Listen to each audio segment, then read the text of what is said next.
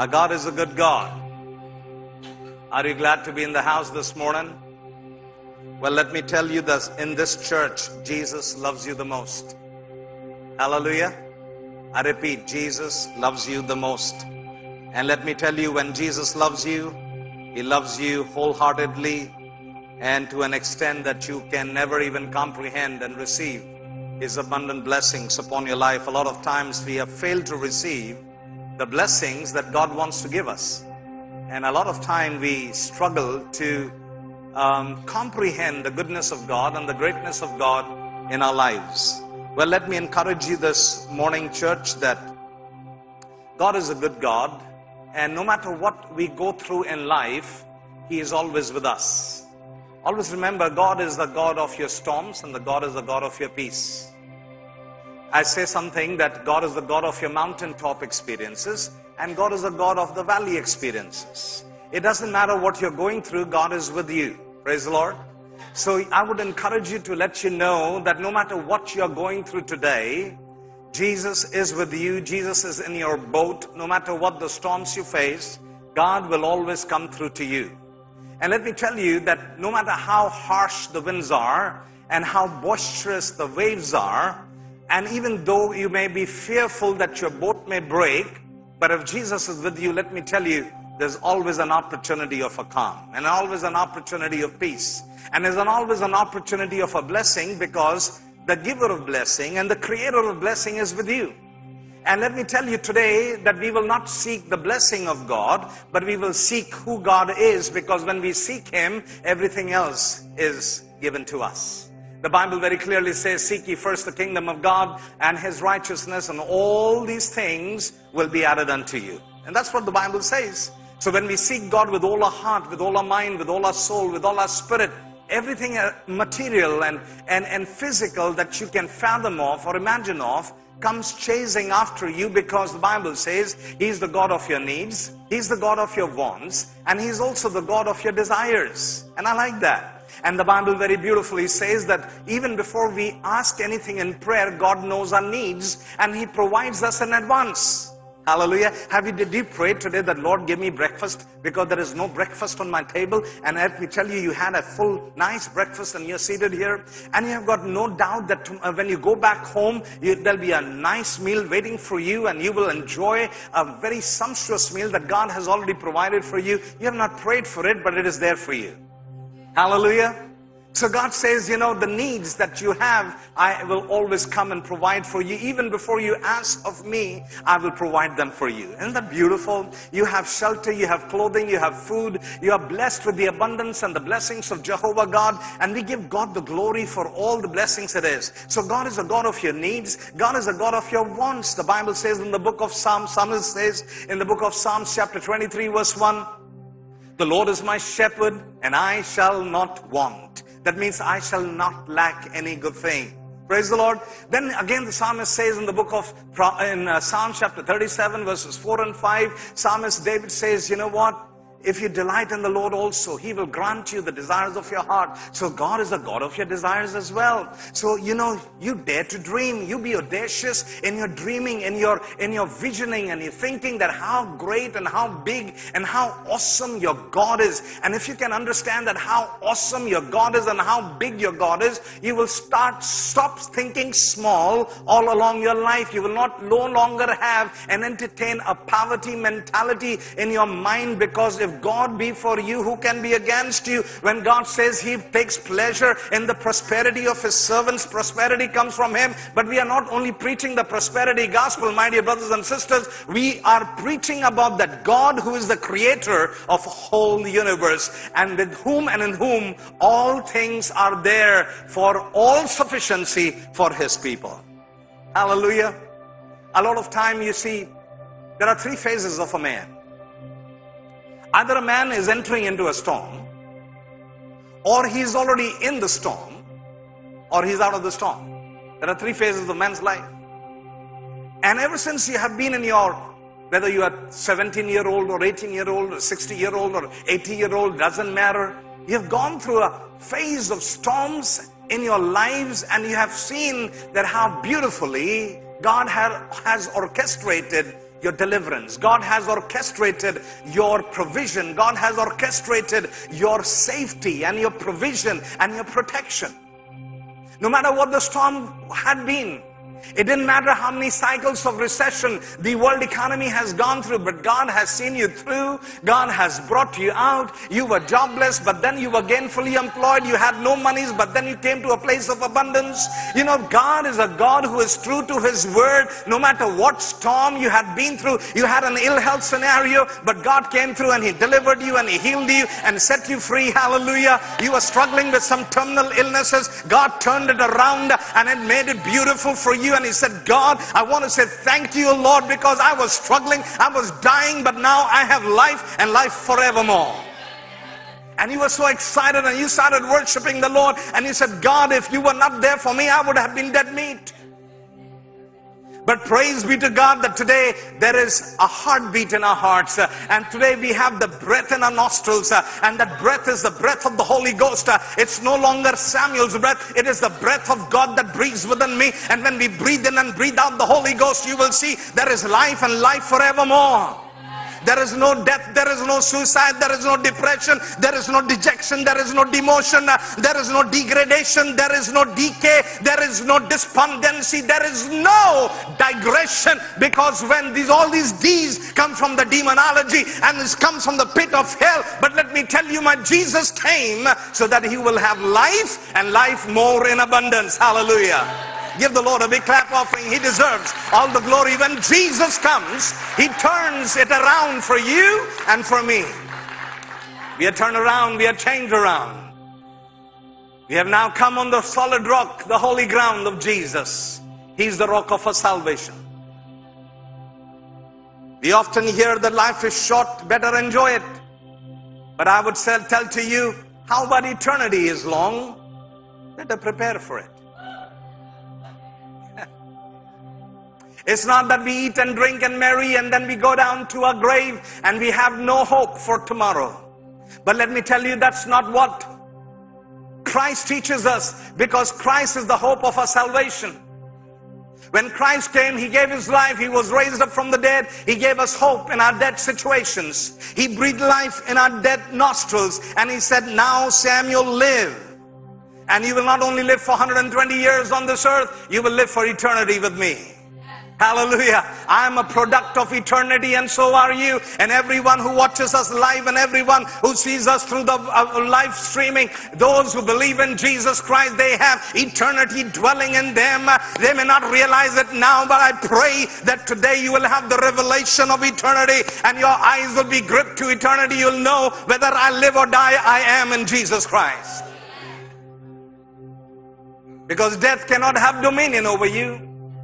Neither that grave can keep you down for long, because when the trumpet is sounded and the call is made, I tell you, there'll be the biggest shaking that will take place all over the world, that the dead in Christ are going to rise up first, and those who are alive will be translated into eternal glory. You and I will come and rule and reign the planet Earth with Jesus for 1,000 years, and we are living in the fall feast. We are living in the festivals of the Lord right now. On the 30th of September, we started the Rosh Hashanah. That was the time of the Feast of the Trumpets, where the trumpet will be blown and the last trumpet will be blown, and there will be a cataclysmic change all across the world. And let me tell you that we are the people, those who observe the Feast of the Lord. Let me tell you, when we observe the Feast of the Lord, we are preparing for that prophetic advent in the coming future in the name of Jesus, because the summer feasts were already fulfilled in Jesus Christ. Passover was fulfilled and the weeks was fulfilled. Pentecost was fulfilled. But this particular fall feast is still to be fulfilled in the coming glory of glories. And there is a prophetic element to it. And therefore we are the church that believes in the feast of the Lord. We believe because it is for perpetual statute unto the people of God. When in the millennium you and I are going to reign, we are going to reign in the feast of the Lord, in the joy of the Lord. And we will keep the Shabbat and we will bless the name of the Lord God Almighty, because we are living in the time of a glorious era where Jesus is about to come so soon. Just the other day we celebrated Yom Kippur. Why is it said celebrated? Because Jesus, when he died on the cross of Calvary, he died for the world. But when the holy priest and the high priest goes into the high temple and he goes into the Holy of Holies, he goes for one purpose. He does not go for the whole world. He goes for the church. He goes for his own. Hallelujah. The high priest doesn't go for the whole world. But the high priest, when he goes in, he goes for his own. My dear brothers and sisters, the high priest of your confession of your faith has gone into the Holy of Holies. He's taken his blood, and on the day of Yom Kippur, he says, you dare to pray, I will forgive your sins on one day. I will remember them again no more. Praise be to Jesus that our sins are forgiven. And we don't have to beseech, and we don't have to grieve, and we don't have to be sorrowful. We are joyful for Yom Kippur, because that's the time that God comes down and says, I will remember the sins of Israel no more. They have been wiped clean. And that's what Jesus says, I will remember your sins no more, because once I have forgiven, there is no power of demon that can remind me that you are a sinner. And there is no power of your haunting thoughts that can remind me that you are a sinner, because now those who are born again in the Spirit, they are the sons and the daughters of God. And they are in the presence of God Almighty. It is the blood covering of Yeshua the Messiah. Yom Kippur comes from the Hebrew word kafaret, which means to cover. My dear brothers and sisters, is the blood of the high priest, that he goes and he does the job of the work of the Holy Spirit and sprinkles the blood so that the blood covers us. And let me tell you that we have been covered by the blood of the Lamb, and our sins have been forgiven, and we are the people of eternity. Hallelujah.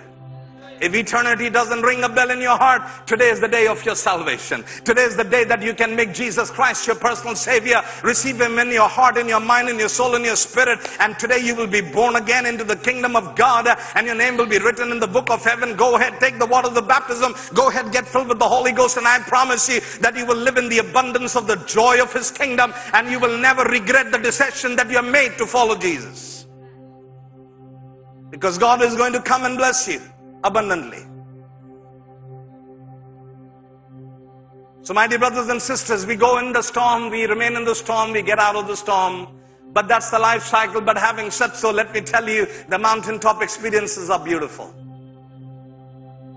There can be pain in the valley, there can be fear in the valley.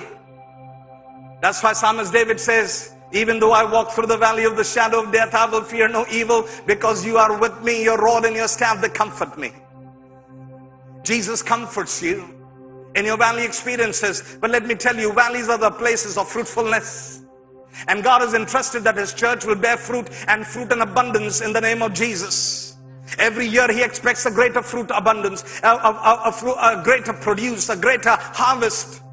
And remember, all the three feasts, the main feasts of the festivals of the Lord, they are in the festivals of the harvest time, because God is interested in the harvest. In the Passover time, it is the harvest of the barley. In the summertime is the harvest of the wheat. In this time again, there's our second harvest of the barley and the wheat together, the greatest harvest in the month of October. So God is interested. Before the coming of the Lord, there'll be a greater harvest. That is a prophetic element to the fall feast. There'll be a greater harvest before the coming of the Lord, because from all over the world, people will be coming running into the kingdom of God, and they'll be surrendering their lives to Jesus, and they'll say, Jesus is Lord, Jesus is Lord, and they will be ready to die for Jesus. You know why? Because we are entering into a storm that is way beyond our comprehension, because that's what the Bible talks about. And Jesus very clearly talks about that in the book of Matthew, chapter 24, and He says something very beautiful. And if you can ponder with me a little while in the scriptures this morning. Then Jesus went out and departed from the temple in Matthew 24, 1-14, and His disciples came up to show Him the buildings of the temple. And Jesus said to them, do you not see all these things? Assuredly I say to you, not one stone shall be left here upon another, but that shall not be thrown down. These are the words of Jesus. And yes, after Jesus spoke that, 70 years later down the line, not even a single wall of the walls of Jerusalem, neither of the temple remained there. Every stone was demolished and every stone came down. But Jesus's prophecy is not only for that moment. Jesus's prophecies and the word is eternal. It occurs again and again. So always remember, when a prophecy has come to you, it may be for a season, but there may be an additional element to that prophecy that God wants to fulfill at the later course of time. So Jesus is talking that, and he said something. Now as he sat on the Mount of Olives, the disciples came to him privately saying, "Tell us, when will these things be?" A beautiful question. Tell us, when will these things be? We are all interested. Tell us when our promotion will come. Tell us when our disease will go of us. Tell us, when will I get well? You go to the doctor, he prescribes you medicine, and he says, "Doctor, when will I feel better?" And it's a logical question of a human nature. Having said so, that these are the logical questions of the disciples of Jesus, and saying, when are these things going to take place? And what will be the sign of your coming and of the end of the age? And Jesus answered and said to them, "Take heed that no one deceives you." Take heed. Come and tell your neighbor, take heed. No one deceives you, for many will come in my name, saying, "I am the Christ," and will deceive many. And you will hear of wars and rumors of wars. See that you are not troubled, for all these things must come to pass, but the end is not yet. You lift up your eyes around the Middle East, you lift up your eyes around the world. Everywhere there are drums of war, there is noise of war, there is sound of war that you can hear. Everywhere you will find turmoil, everywhere you will find calamities, everywhere you will find that the people's mandate is being uplifted than the mandate of God. And having said so, he says, you will hear of wars and the rumors of wars. See that you are not troubled, for all these things must come to pass. It will come to pass. Don't pray against them, but pray that God's grace will abound over the church during that period. A lot of time we don't want war, but my God is a God of war. Hello? Good morning. My God is a God of war. He is a fighter. He is a destroyer. He destroys every evil that he sees. He's a righteous God. He's a just God. He's not only God as love. He's not only God, a buddy God. You can put your arms around him and then sit around that how you want to sit and how you want to act in the house of God. No, sir. There is divine order in the house of God. And that is why those announcements are made from the church, that there will be divine order during the service. There will be divine order within the family. There will be divine order during the Lord's table. Why? Because there is divine order. It's not a club, it's a church. There's a difference between a club and a church. A club, you may want to do what you want to do, but in the house of God, you must do what you ought to do. Come on. There is an order in the house, and to find out the order, you need to know the Word of God and need to follow the truth of the Word of God that will set you free.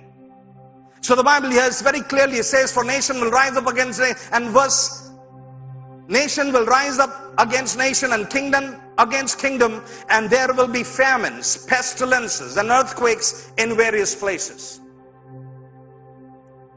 I was doing the statistics in the last year alone. 500,000 earthquakes took place. Everything that is above 6 is recorded. Everything below 6 is not recorded. 500,000. Can you imagine? The earth is reeling like a drunkard. And they say every smaller earthquake that takes place is a cause and effect for a bigger earthquake that is about to happen. And a lot of time we are so bogged down with the things of this world that we cannot lift up our eyes and look up to the heavens and say that my help will come from Jesus. That is why there was a reminder of the festivals. The reminder of the festivals was that God reminded the people of Israel that when you came out from your slavery, you did not come out poor and slave. You came out free, and the freedom was in me, in my presence. Freedom was not what you want to do. Freedom was what you ought to do in the presence of God. Are you with me? It's not what you want to do. No, sir. There is an order even in the presence of God. The tribes have to live correctly. The tabernacle has to be placed correctly. And there has to be the right formation. If there was no right formation and there was not right order, the glory cloud will not come down. When there is order, the glory cloud will come down. When there is no order, no glory cloud comes down. My dear brothers and sisters, because if there is no order created by God's people in the tabernacle, His glory will not show up, because there is an orderless situation, lawless situation in the congregation.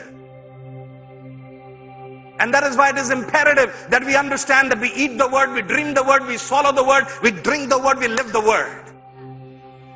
Because then you'll understand the order of heaven. You'll understand the order of the congregation. You'll understand the order of the Shekinah glory when it comes down in the tabernacle. It does not show up just like that. It shows up because there is divine order that as commanded by the Lord God Almighty to the pastor and to the elders and to the tribes of the 12 tribes of Israel. But then Jesus says further down, then they will deliver you up to tribulation. In verse 8 he says, all these are the beginning of sorrows. Not yet. These are just the beginning of sorrows. Then they will deliver you up to tribulation and kill you. A lot of people are so afraid of tribulation. My dear brothers and sisters, tribulation had been a part and the parcel of the church right from its inception. Right from the time when it was birthed into this world, there is a power of Satan that works against the body of Christ, and the church has constantly been under tribulation. So don't get awry of tribulation. Don't get raptured before the tribulation. Tribulation is here to stay. Hello? Because there is a lot of wrong teaching in the world outside, which is unbiblical and unfounded in the scriptures. And therefore, my dear brothers and sisters, the Bible, Jesus is very clearly saying, he says there that they will deliver you up to tribulation and kill you. All right? And you will be hated by all nations for my name's sake. Do you find yourself in a familiar situation that you have been isolated because you are a youth who stands for Christ? Because they don't accept you, they don't recognize you, you are an alien to them. Are you still become an alien to your society? Very soon you will be, if you're not yet. Because they'll start hating you. These are Jesus' words. And you will be hated by all nations for my name's sake. All over the world, on the garb of tolerance, you are not able to speak the truth of the word of God, because in your own church in the West you can be sued for preaching the gospel of Jesus, for preaching the truth of the word of God. And my dear brothers and sisters, that's the time has come that the Bible is very clearly talking about, and the Bible records that, and then many will be offended. When you're ostracized from your society, you will be offended. Your love will grow cold. You will no longer follow Jesus. You know why? You know, this following Jesus is a very tough line. You know, I have to carry my cross all the time. I'm living in loneliness. I'm isolated. My clubbing, my pubbing is over. My old friends have gone. My liquor has gone. My smoking has gone. My, marijuana has gone. And everything else has gone. I have become like a hermit who must sit on the Himalaya top and start worshiping God there. You may feel like that at times. But let me tell you, my dear brothers and sisters, that you are an overcomer. You are an overcomer. You are a person of eternity. You cannot live like a grasshopper, looking around the grasshopper's mentality and looking at your surroundings and saying, I will follow that religion, I will follow that perspective, and I will follow that vision. No. I am here to follow the vision of my Yeshua. I am here to follow the vision of the Holy Torah of the Word of God, and I will live by the Word of God. I don't care whether somebody follows me or not, but I will follow the Lord God Almighty. That is why on that day when I was baptized, that song was sung, I have decided to follow Jesus. No turning back. No turning back, sir.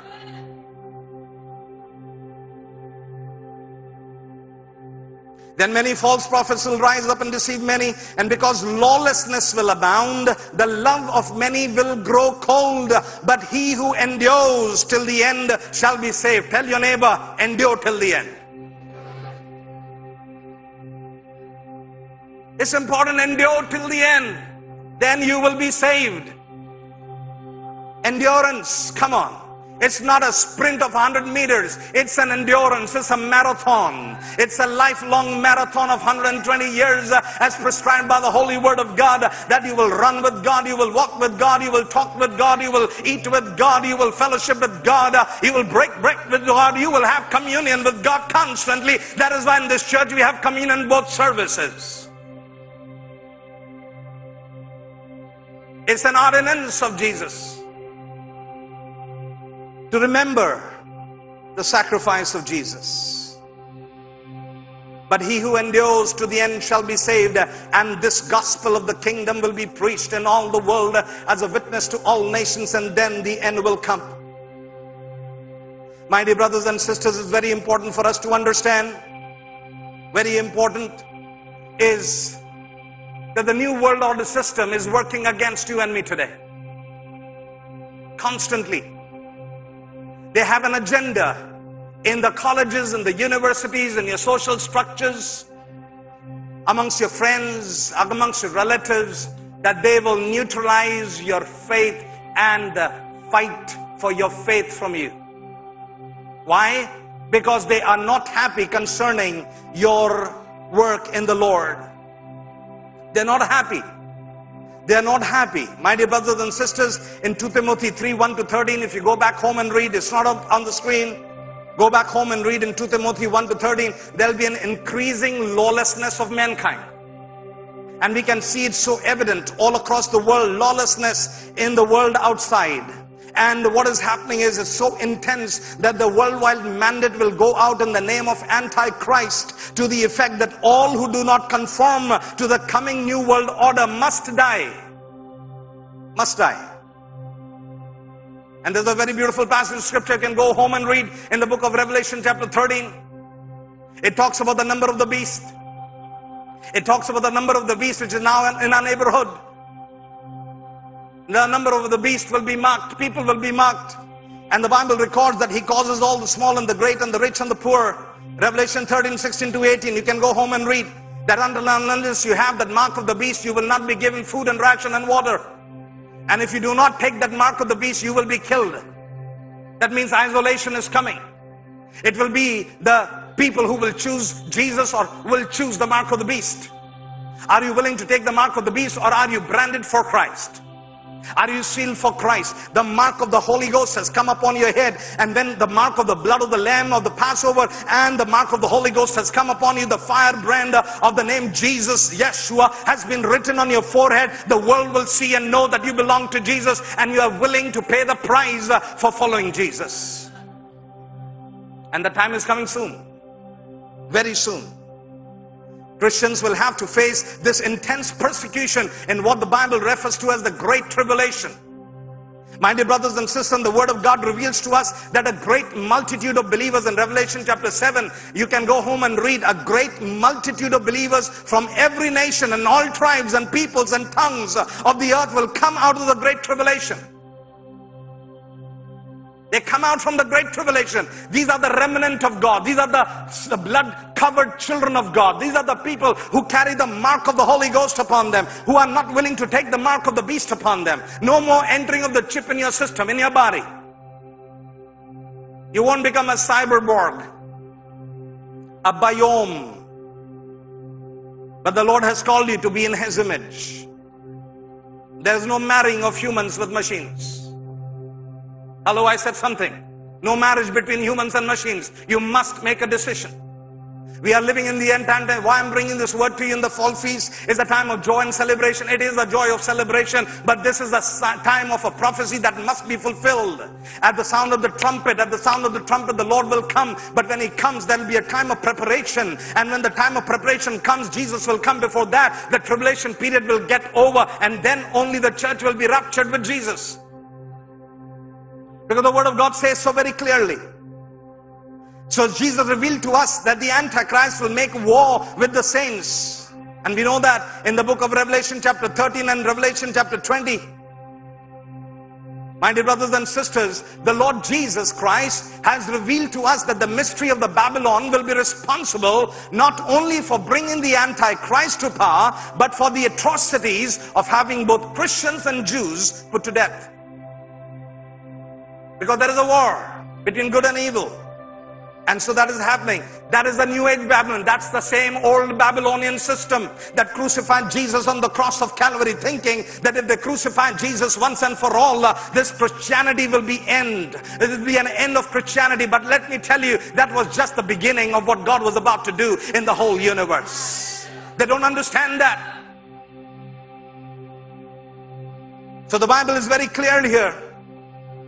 New Age Babylon is referred to as being drunk with the blood of the saints and now the blood of the witnesses of Jesus. You can go home and read Revelation 17, 1-6. Says a great whore of Babylon rides the beast. She fuels his cause with religious terror and spiritual reasons as to why Christians and Jews must be put to death. Thus, Christians will be put to death because they are a hindrance to the spiritual development of the New Age revolution. And this New Age has very subtly and seductively has seduced the free church. It's crept in. So many New Age things have been involved in the church. Corruption has seeped in. My dear brothers and sisters, there is a warning from Jesus. We have to be careful and we have to be watchful in these end time days, that what we are called to do. So that is the New Age revolution. Jesus told his disciples that the time was coming when everyone who kills you will be deluded into thinking they are offering service to God. Which God? That is written in John chapter 16 too. When a Christian is killed, and there is in Africa, in Nigeria, in other parts of the world, when Christians are killed, media is silent. Why is media silent? My dear brothers and sisters, why the media is not propagating and putting the front news that so many Christians were slaughtered? And what are the governments of the world doing today to protect the sanity of Christians and to protect the people of God? Hardly any effort. Hardly any effort, my dear brothers, and that's the truth of the matter that I would like to address to you. There is a war. There is a new world order system that wants to obliterate the factor that is stopping the anti-Christ power to be revealed. My dear brothers and sisters, and we have to be very, very, very, very aware of this. You know, I was going through certain New Age authors and from the books, what they were writing, how they were pushing the world government. It soon becomes evident that not all is peace and harmony. A massive bloodbath is considered by many New Agers to be imperative to fully usher in the New Age. And a few quotes I will give to you, just for your understanding. All right. Gus Hall, the former General Secretary of the Communist Party of US, has stated, I dream of a time, quotes, I dream of a time when the last congressman is strangled to death on the guts of the last preacher, and since the Christians love to sing about the blood, why not give them a little of it? All right. This is what he says. It is ironic that the New World Order is coming in the name of New Age spirituality and democracy. I repeat that. New Age spirituality and democracy. Remember, democracy is not a God-given agenda. But it was prophesied in the book of Revelation 17 and 18. You can go home. Are you with me? The scripture never forecasted world dominion under communism or under anything else. To the contrary, if you study the book of Revelation 17 and 18, you go back home, a free enterprise is revealed there. The revelation of a free enterprise system in the last days, along with the influence of sorcery. That is mentioned in 17:18 of the book of Revelation. This spirit of Antichrist, though, is detected in all movements seeking world domination. And the primary target of the New Age Babylon and of the Antichrist will be Christians. Hello Christians, praise the Lord. I'm not trying to put fear in you. I'm trying to put the facts before you that you understand what to discern between good and evil. What to take and what not to take, and what to reject. What is where you draw the line. You say, no sir. Are you with me? Now see, listen to this. Another New Ager. Their reasoning is of course spiritual. And what is it? It is taught that the sun and the moon and the stars have ushered the Christian era out.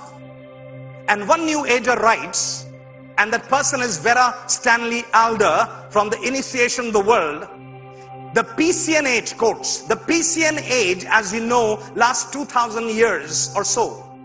As do other zodiacal signs, its inception marked the beginning of the Christian era. It is passing out of the manifestation now as the new Aquarian age is coming in.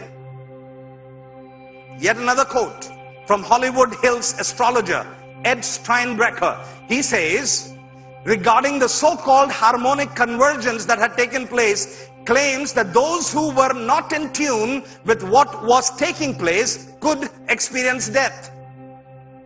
Another New Ager who anonymously identifies himself as a solar quester writes in his book, The World Restored, Not Destroyed, and quotes, he says, "These are wondrous times because the world has gone through this terrific experience as it spins slowly back to its rightful orbit in the position that it should be in the heavens. And as this happens, more and more comfort and well-being will come upon this world, and those who hinder will be removed." Other word he uses, liquidated. They must be wiped clean off the face of the earth. My dear brothers and sisters, these are what New Agers are writing. New Agers. New Agers. And this New Age doctrine of comfort and convenience has very beautifully come in the church. Casualness, convenience, comfort has entered very seductively into the body of Christ.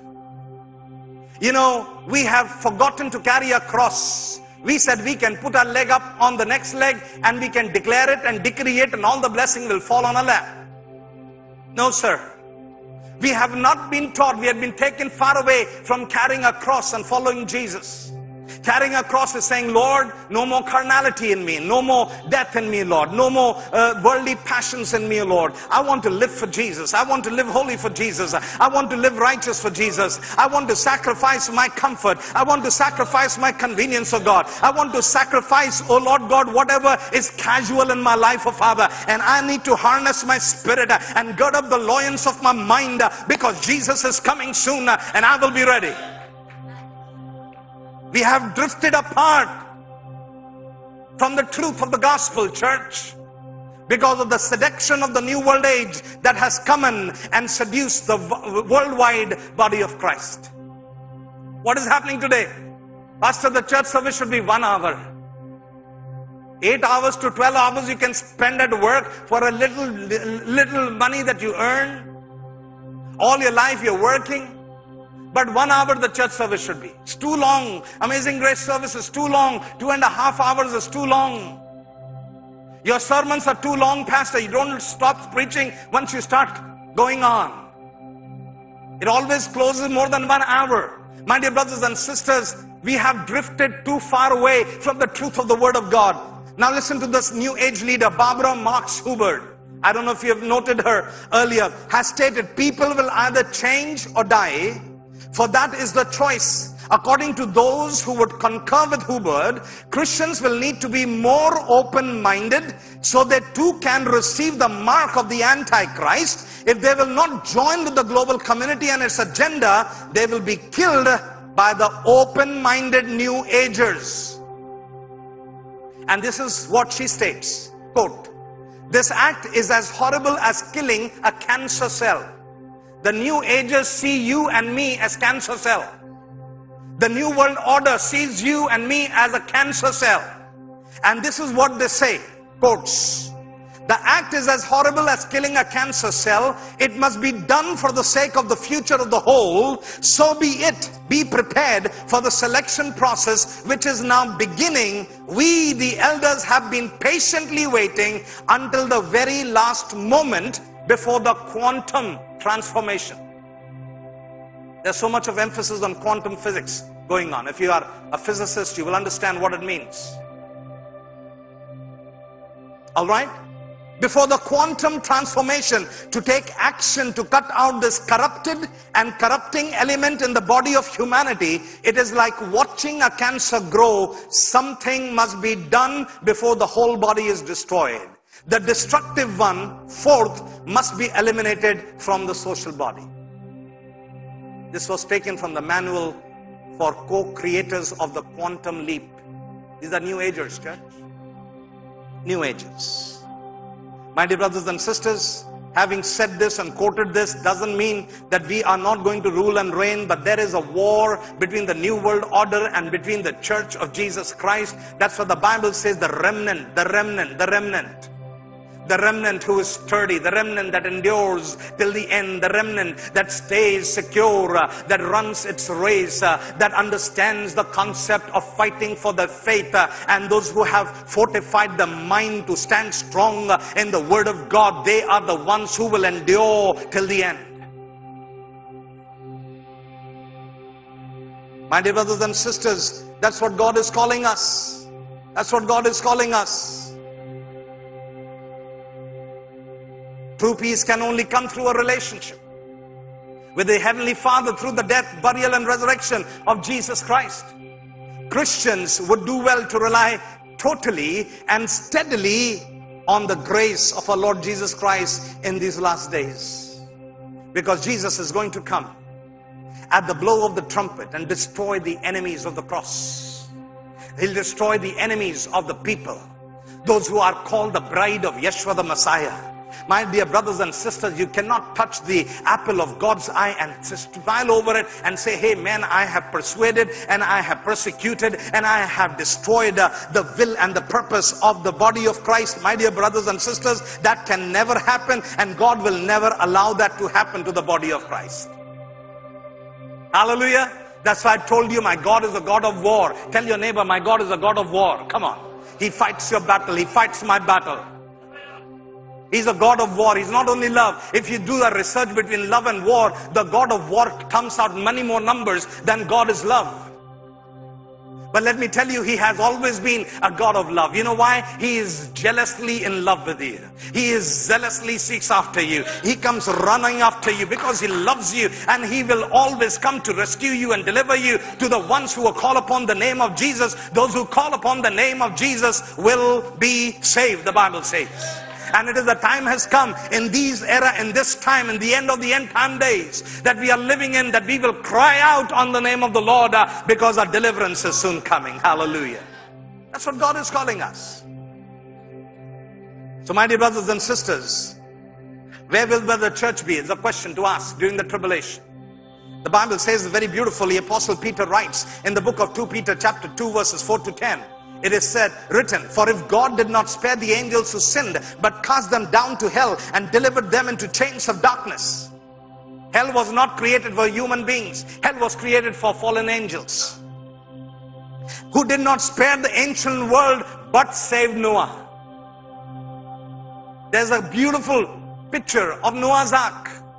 The Bible records that pitch was used in the Noah's Ark to seal the ark, that the water will not come in.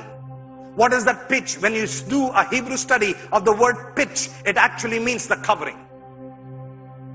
It is same as kafar, as the Yom Kippur, where the covering of the blood of the Lamb came. The pitch that God gave to Noah to put on the boat was the covering of the blood of Yeshua alone on the boat, that the water will not seep and nothing of the world can come in, because it was sealed by the blood of the Lamb.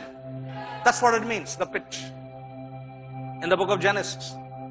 But save Noah, one of the 8 people, a preacher of righteousness, bringing in the flood on the world of the ungodly and turning the cities of Sodom and Gomorrah into ashes, condemned them to destruction, making them an example to those who afterward would live ungodly, and delivered the righteous Lot.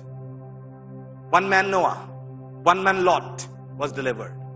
Even though if you are a one man during that period of great agony, great sorrow and great pain, God will still deliver you. You will be that one Noah. You will be that one Lot. God will still deliver, because you are a man who preaches righteousness. You have the right standing with God. That's what atonement means. Right standing with God. The righteousness of God has become my righteousness, and I'm no longer sin conscious, but I'm righteousness conscious, because I am the child of the Most High God.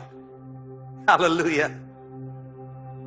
And delivered righteous Lot, verse 7, who was oppressed by the filthy conduct of the wicked. For that righteous man dwelling among them tormented his righteous soul from day to day by seeing and hearing their lawless deeds. Lawlessness everywhere. You open the paper, lawlessness. You open the news, lawlessness. That's why stop opening the newspaper the first thing in the morning. Keep your phone shut first thing in the morning. No WhatsApp, no Facebook, no news, no message. You know why? Because you must open the book of eternity that gives you hope, the Holy Bible, and read it and meditate upon it and study it, because that will give you hope in your hopeless situation. When the world is going down, you'll say there'll be a lifting up, because that's what I read today in the Bible in the book of Job chapter 20. And I know that if God says so in chapter 22, when the men are cast down, you must say there is a rising up. And therefore you are in that organization where everyone's head is on the roll. You are saying, my God is the glory and the lifter of my head. Hallelujah. It doesn't matter what's happening to the business world outside, but my business will flourish and prosper, because the wealth of the sinners is laid up for the righteous, and it is being transferred into my account in the name of Jesus. It doesn't matter what's happening to the world outside. It doesn't matter what is happening to the wicked outside, but I know if God be for me, who can be against me? I know that there's no power of Satan that can ever come against me, because Jesus is with me. What is going to distinguish the church in these end time days from the rest of the world? The distinction is the presence of the Holy Ghost. That is why I said, in this body, it is the breath of God that breathes in and breathes out. Breathes in and breathes out. It's the same breath of God that breathes in and breathes out of you, because now you are the child of God, and now you are breathing in and breathing out the Holy Ghost. And you have the power of the Holy One of Israel to dissipate every social structure that talks against the spiritual structure of Yeshua the Messiah. Hallelujah. It says further down, what it says, verse 9, then the Lord knows how to deliver the godly out of temptations, and to reserve the unjust under punishment for the day of judgment, and especially those who walk according to the flesh in the lust of uncleanness and despise authority. Hallelujah. My dear brothers and sisters, God's judgment for the church has already been administered and borne by Jesus Christ. God's church is in a kingdom unto itself, not a democracy. Not by the people, for the people, of the people. Get it out from your system. If you're part of this church, it's not about you, not about your family, not about your perceptions and emotions. It is because of the Word of God. It is by Jesus, for Jesus, of Jesus. Good morning. All the members said amen. If you're still thinking to become a member, think about it. It's a kingdom. And Jesus very beautifully said in Mark chapter 4, 30 to 32, he said, to what shall we liken the kingdom of God, or what the parable shall we picture it? It is like a mustard seed, which when it is sown on the ground is smaller than all the seeds of the earth. But when it is sown, it grows up and becomes greater than all herbs, and shoots out large branches, so that the birds of the air may nest under its shade. You know what? This was a prophecy of the millennium. The branches of the seed will spread whole across the planet Earth. Hallelujah. And everyone who comes under the shelter, every nation who comes under the shelter of the gospel will be saved, will be preserved, will be protected, will be provided. Hallelujah. You and I are living in a beautiful era of the Lord God Almighty, the era of the gospel of Jesus Christ, the good news of Jesus Christ, that whoever believes in Jesus will never perish, because will live for eternity. It's not only just compare 120 years to eternity, just a small dot in a white paper. That's your life on this earth. But let me tell you, you are a person of eternity if you believed in Jesus Christ. My dear brothers and sisters, many a times the church forgets one very concept that Jesus taught his church. In John chapter 18 verse 36, Jesus answered, my kingdom is not of this world. Hallelujah. My kingdom is not of this world. In this world you want to slap hard the other guy. In this world you want to shoot dead and kill and destroy. And you want to rebel against every dictate of the government and everything that is rising against you. That is the lawlessness thing.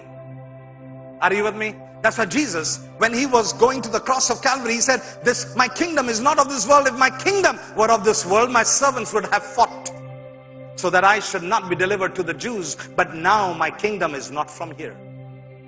So what is this kingdom? Jesus is talking about this earth. The kingdom here is of 1 John chapter 2, 16 to 17. For all that is in the world, The lust of the flesh, the lust of the eyes, and the pride of life is not of the Father, but is of the world, and the world is passing away, and the lust of it. But he who does the will of God abides forever. He who does the will of God. What is the will of God? Preach the gospel. What is the will of God? Live like a Christian. What is the will of God? Live holy. What is the will of God? Live righteous. Be a salt and a light and a voice unto the nations. That is the will of God for you and for me. Wherever you are in your marketplace, you must be living in accordance to the will of God and doing the will of God. Not only living, but doing the will of God. That is preaching the gospel, evangelizing, showing and speaking the word of God through your social media. Social media is your megaphone.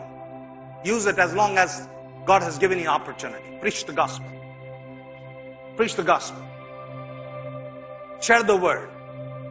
Share the word that is being preached. Share the word. Come on. Somebody will hear. Somebody will get saved. Write the word. Paint the picture of Jesus. What is this world? Now Jesus talks about the lust. John talks about the lust of the flesh, the lust of the eyes, and the pride of life. But Apostle Paul writes very beautifully in Galatians chapter 5 verses 19 to 26. He says, now the works of the flesh are evident. What are these? Adultery, fornication, uncleanness, lewdness, idolatry, sorcery, hatred, contentions, jealousies, outbursts of wrath, selfish ambitions, dissensions, heresies, envy, murders, drunkenness, revelries, and the like, of which I tell you beforehand, just as I also told you in the time past, that those who practice such things will not inherit the kingdom of God. Very clear statement. Now he's writing to the church. He's not writing to the outsiders. Apostle Paul is writing to the church. That means in the church of Galatia, there were people who were carnal and spiritual. There was a mix of the people. The people were at a different level of faith. Yes, I can understand. People can be a different level of faith, but we can always make sure that we are working towards the goal of perfection that God has set before us. As God told to Abraham, be perfect as your Father in heaven is perfect. So God is looking to your intention. And intentionally, we move on to perfection that God has set before us. And he says very clearly in verse 22, but the fruit of the Spirit is love, joy, peace, long-suffering, kindness, goodness, faithfulness, gentleness, self-control. Against such there is what? If you live by the kingdom of heaven, there is no law. Because all the laws of the land are made according to the laws of heaven. Every constitutional law was made according to the laws of heaven. Hallelujah. So when you start doing the work, what the kingdom tells you to do, you acclimatize yourself, you start living and you start exercising a lifestyle and shaping yourself according to the kingdom principles, then there'll be no law against you. That's what Apostle Paul is saying. And those who are Christ, they have done what? Have crucified their flesh with its passions and desires. If we live in the Spirit, let us also walk in the Spirit. It's a picture of the tent, picture of the sukkah, picture of the tabernacles. What you're doing is, God is reminding, hey, no more material possession, no more material dependence, no more physical attachment to the things of the world. Come out from your permanent dwelling places. Build a sukkah for me, build a tabernacle for me, build a booth for me, live in tents. Because when I brought you out from the Egypt system, from the Babylonian system, from the Pharaohic system, I brought you out from slavery into liberty, that you will live with me in my sukkah, in my tabernacle, and the tabernacle of my presence. Because you lived in tents when you came out from Egypt. And you did not lack anything. Today we are so bogged down with our business, with our jobs, with everything else around us, that even to gather together for once a week becomes a big challenge. Oh, you know, I have to go to church. If I don't go, pastor's message will come to me. Then how can I lie to the pastor? Or my life group leader will follow me. Why didn't I show up in the house of God? Once a week. Once a week. That's why God said, hey, come out. When you go to Israel from 13th to 20th, you'll find they will be living on the balconies. You'll be living in the tents, in the campgrounds. They'll live there, eat there, sleep there. They'll blow the shofars. They'll celebrate The Feast of Tabernacles. You know what is prophetic about it? Because after the trumpet is blown and the cleansing of the church has taken place and the sins of Israel has been wiped out in one day, that has been recorded in the prophetic word of the Word of God, that one day God is going to wipe away the sins of Israel. Then everything who has pierced will say and cry out when they see Jesus coming in all the glory. And He'll establish His kingdom. That is why all the feasts have got 7-day celebration, but the Feast of Tabernacles has got 8-day celebrations. 7 days is the 7 of completion, number of completion, wholeness and completeness. But the 8th day is the number of new beginnings. There are 2 Sabbaths in this 1-week festival. The 13th and the 20th are 2 Sabbaths. The Holy Convocation, the first day and the last day, there should be a Holy Convocation before the Lord God Almighty. That's what the word says. It's called Shabbat Shabbaton in Hebrew. Shabbat Shabbaton, that means Sabbath of complete rest. Hallelujah. The Sabbath of complete rest is about to show up. When Jesus is going to come and establish His rule, then every law of the land will be changed. Sabbath will be the day of complete rest for the people of God. 8 is the number of new beginnings, the new era, the new millennium of Jesus, that the church is going to rule and reign with Jesus forever. Now Paul makes that very clear, that those that practice, the Greek word for practice is praso, perform repeatedly or habitually those things like the world will not inherit the kingdom of God. So the question is, what is the kingdom of God? Yes, sir. You are well educated. Talk to me. Hallelujah. Righteousness, peace, and joy of the Holy Ghost. Romans 14:16-18 says, therefore do not let your good be spoken of as evil, for the kingdom of God is not in eating and drinking, but righteousness and peace and joy in the Holy Spirit. For he who serves Christ in these things is acceptable to God and approved by men. Where is your service? Are you only servicing your organization to get some dollars? Or are you also servicing your time, your talents, your money, your energy in building the kingdom? Are you a servant of righteousness? Are you a servant of peace? Are you a servant of joy? And that's the question that God is asking us. Where is your time spent? If you want to tell me where is your time spent, you tell me where is your maximum time spent of a man is either home and at his workplace. Are you sowing righteousness? Are you making peace between the brothers? Are you at peace with your manager? Hello? Are you at peace with your spouse at home? Or one sleeps at the east and the other sleeps at the west? Or you probably sleep in 2 different bedrooms? It's a question that we need to ask. Are your children functional? Are they serving God with you, along with you? That's the question. Are you worshiping God? Are you serving God? Are you doing that work of the Lord that God has called you to do? Bible is very clear, verse 18. We know that thing. Righteousness, joy, peace, and joy of the Holy Spirit. And we know that verse. But the next verse is very, very important. And I lay emphasis on it. For he who serves Christ in these things is acceptable to God and approved by men. My dear brothers and sisters, another often question asked is, what is restraining the coming of the end times? Very good question. What is restraining the coming of the end times? What is happening? Who's restraining it? Is it the Spirit of God? No. No, not Spirit of God. Because the Bible says during the tribulation, the middle of the tribulation, in Revelation chapter 7, 9, 10, 11, you say there are many people coming out from the great tribulation. Without the manifestation of the Holy Spirit, no one will accept Jesus as Lord. So, who is restraining it? The church of Jesus Christ. That means the church and the Spirit of God together, because there is a He written in the word Thessalonians. That's why we think it is referred to the Holy Spirit.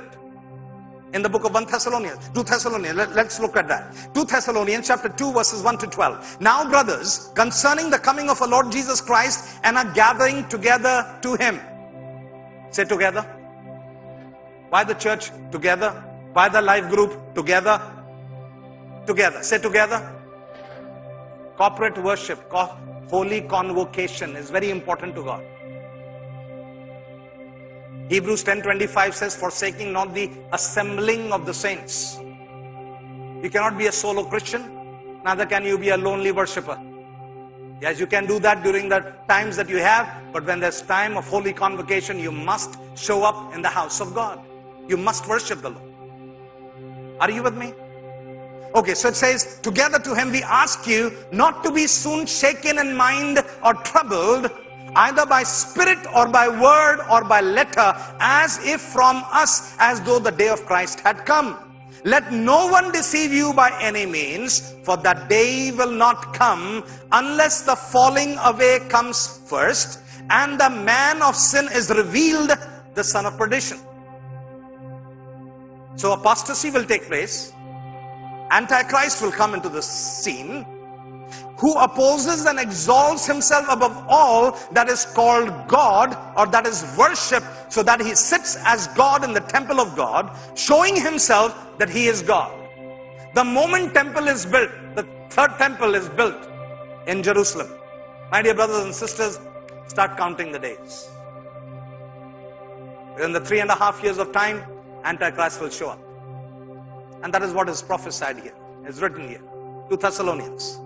All right? So, listen to this. Do you not remember that when I was still with you, I told you these things?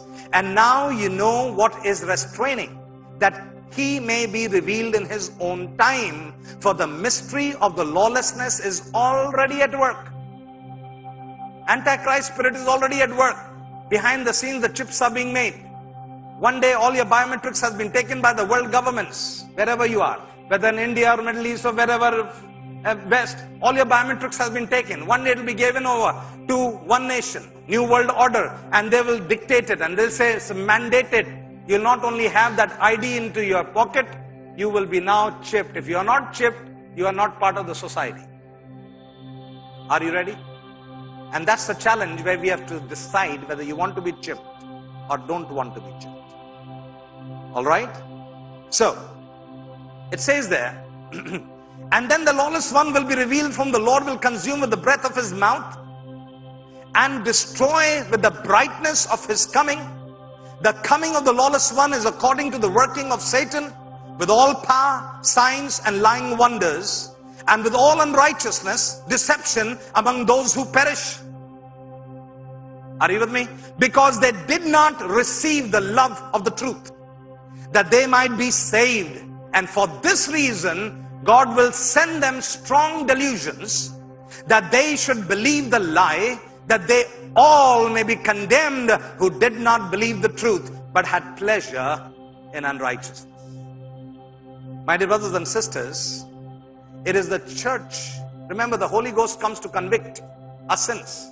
So during the time of the tribulation and the time of the sorrows and the time of the persecution, the Holy Ghost is still there. Remember, once I brought the teaching earlier about the 10 plagues of Moses, and the 10 plagues equally resplendent in the book of Revelation. Israel was not raptured. Israel has not yet moved out from Egypt. Israel was in Goshen. After the third plague, from the fourth plague onwards, Israel was insulated from the plagues.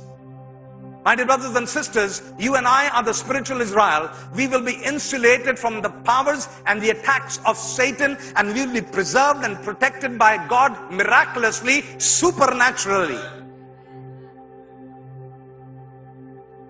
That is why in Revelation chapter 7, you see, many came from the great tribulation. Many saints of God came from the great tribulation. It means the Spirit of God is there. The church of Jesus Christ is there. And the moment the rapture will take place, when we will be gone up with the shout of the archangel, we will see the glory of God.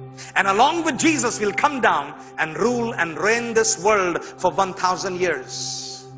So my dear brothers and sisters, it is the church of Jesus Christ that will continue to exercise authority and power even in the end time days. And you and I are living in these end time days, that you will exercise that authority that God has given you.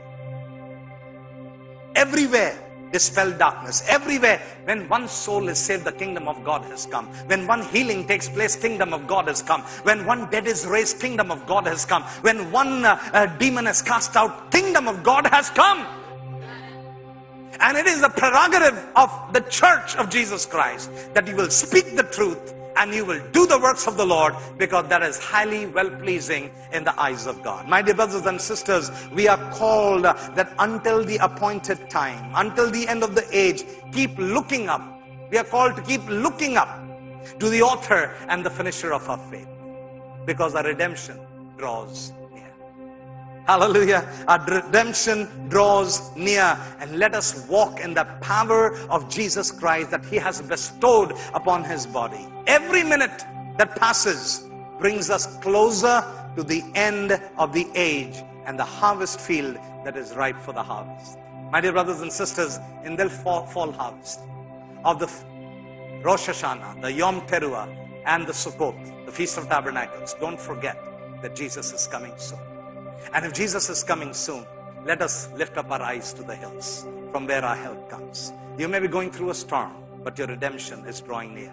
Hallelujah. Yes, sir, you are already redeemed in the spiritual realm, but physically also God will constantly and consistently and completely redeem you one day. Hallelujah. Your dead body will come back to life. Your dead grandparents will come back to life, those who are slept in Jesus. Let me tell you, my father who's gone to be with Jesus, he'll come back and I will see him in all his youthful age. Hallelujah. Every man who rises up from the dead will have an age of 30 to 33 years of age. That will be the prime time of every human being. Hallelujah. Do you think that you have become old? Let me remind you, you are going to become brand new. You'll be remaining forever young in the presence of God. When Jesus will come, all your wrinkles will go away. All your spots and your blemishes will go away. You'll look like a handsome young man and a beautiful young lady. And you are going to worship God the way you have never ever. And you will be so excited in the presence of God. And let me remind you, let's lift our eyes to the hills. Let's lift our eyes from the current situations and circumstances and look to the eternity that God has in store for you. You and I are going to rule and reign. Let us all rise in the presence of God. Hallelujah. This is the time that we'll say, Lord Jesus, here am I. Here am I, O Father God. Here am I, Jesus. Here am I, Jesus. Here am I, Jesus. My dear brothers and sisters, it is the time that we will recognize that every appointed time of God is a sign that His coming is soon. If Jesus is coming soon, how much more we need to be ready and prepared in the name of Jesus. God is calling us. Are we ready? Are we the real remnant of Yeshua the Messiah? If we are not, then today is the day of your salvation. If you're grappling with sin, today is the day of your deliverance. If you're grappling with disease, today is the day of your healing. If you're grappling with poverty or with lack in your life, today is the day of God's abundance to come upon you. Today, if you have got no hope of eternity, then today I assure you that there is hope in Jesus. There is hope in Jesus. There is eternal life in Jesus. He loves you. He cares you. He cares about you more than your pastor, more than the elders of this church. Jesus loves you. He cares about you and He's interested in your welfare. More than me, He's interested in your welfare. He knows you. He knows you're rising up, you're lying down. He knows you're going out and you're coming down. And He knows everything that's happening in your life. He's not bereft of information. He has information round the clock around Him about you. You are in the very hollow of His hands. He looks at your picture and remembers you. This is Samuel. This is Arlene. This is Sharon. This is Sachin. I remember them. And when He looks at His palm, He remembers you. And when He extends His arms, His blessings flow upon you. My dear brothers and sisters, that's what He's doing to you. Blessing. If you are in a place of a curse, today is the day of your blessing. Because Jesus loves you. Thank you, Jesus. Jesus loves you. I have not died for you on the cross of Calvary to pay the price for your sin. Even if I die for you, my blood will not count holy and. But it was the blood of Jesus.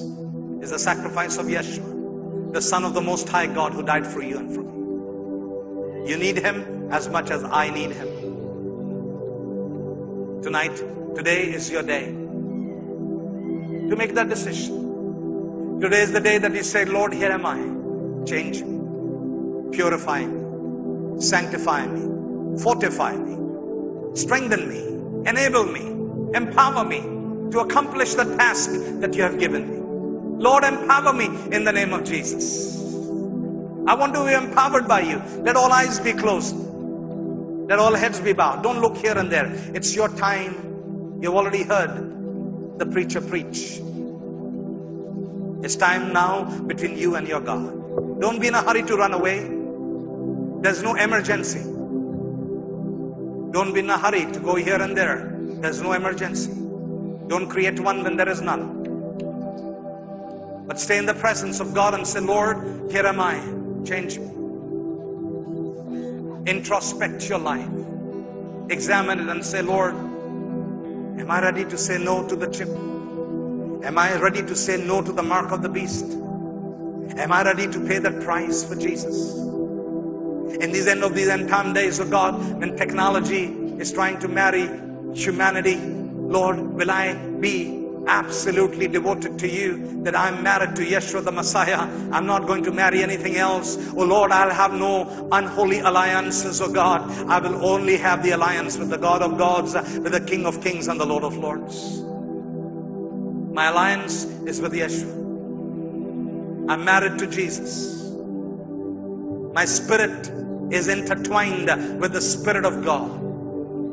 My mind is cleansed and made holy with the mind of Yeshua. My heart, which was filled with hatred, is now filled with agape love. I love you, Jesus. Change me. Change me, Father. That's the best prayer you and I can make. The best prayer that you and I can make is, Lord, change me. If you don't have many words to pray, just pray that prayer. Change me, Lord. Change me, Jesus. Change me, Jesus. Come on. Change me, Jesus.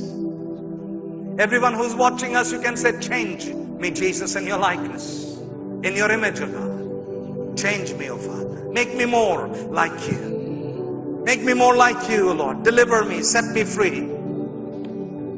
Take away every worldliness from me. Take away the world from me. Make me pure and holy the way you are. Establish me. And let your name be alone glorified. Let's all raise our hands to Jesus. This prayer is for you and for me. Father, you see these hands lifted high. We show our dependence to you during this feast, the fall feasts of the Lord. We say that in our own strength we fail, but in your strength we prevail. We need you, Lord. In our strength, oh Father God, we have tried our level best. We have obtained and achieved some things, but not all things. And most of the time we have failed in our strength, oh God. Therefore we need you. We need your grace. You are our security in the storm. Whether we are in the storm or out of the storm or entering the storm, you are always with us. You are our God, O Master. Therefore, Father, we dare to take that step of faith and walk onto those waters in the name of Jesus. Therefore, we audaciously open our windows to Jerusalem and lift up our hands and pray, because even though the edict is passed, oh Father, we will not be afraid of the lion's den. And though the furnace will be 7 times hotter, we will not bow before that worldly Babylon in the name of Jesus, oh God, before that image of the world, oh God.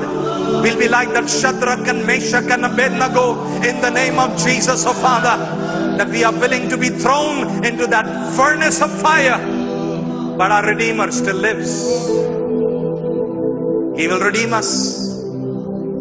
The 4th person showed up and they walked free in the fire. These are the examples that you have set before us, oh God, that we will garner strength. We will muster courage. And we will lift up the name of Yeshua. We will not falter. We will look to you, O Lord, because you are our God, our Savior, our Deliverer, our Redeemer, our Healer, our Provider, our Protector, O Father. We do not look to the man for help. We do not look to them, Lord, to the eyes of the world Babylonian system, but we look to Yeshua the Messiah, the soon and coming King, the Lord of Lords, the King of Kings, who's going to rule and reign forever and ever and ever. And the church of Jesus Christ will rule and reign forever and ever and ever. Hallelujah. We give you the praise, we give you the glory, and we give you the honor. Prepare us. Come to us like a refiner's fire and like a launderer's soap, that the priesthood of God will be holy unto you. That the sacrifices of our lives will be well accepted unto you. Will be accepted before you, and you will be alone exalted. We honor you, we adore you, we exalt you, we give you the praise.